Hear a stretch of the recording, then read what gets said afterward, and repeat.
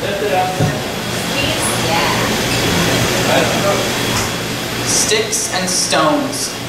I've learned over the years through a childhood rhyme about sticks and stones that a broken bone merits more worry than a broken mind.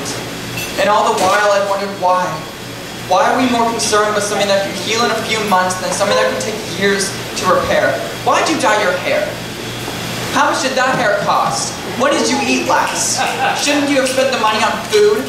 People who would always tease me for being the skinny kid, but the problem is I didn't like being skinny.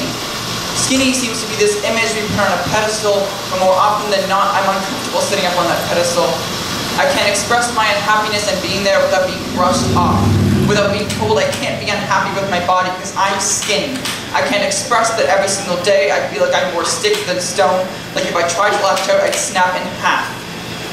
I love your hair. It's pretty. I love how its colors intertwine like a rainbow grapevine. I love the way your waist feels in my arms. It's beautiful. I once met a boy who complimented me whenever he caught a glance of me.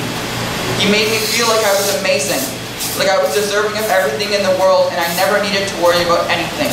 He made me feel like the galaxy was something we could swim around in whenever we wanted to, like it was just a deep pool full of glittering lights waiting for us to cannonball in.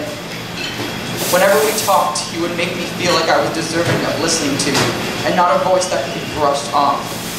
When we talked, I felt special, but we haven't talked in months, and all I have left is myself, and that's not the best person to leave me alone with.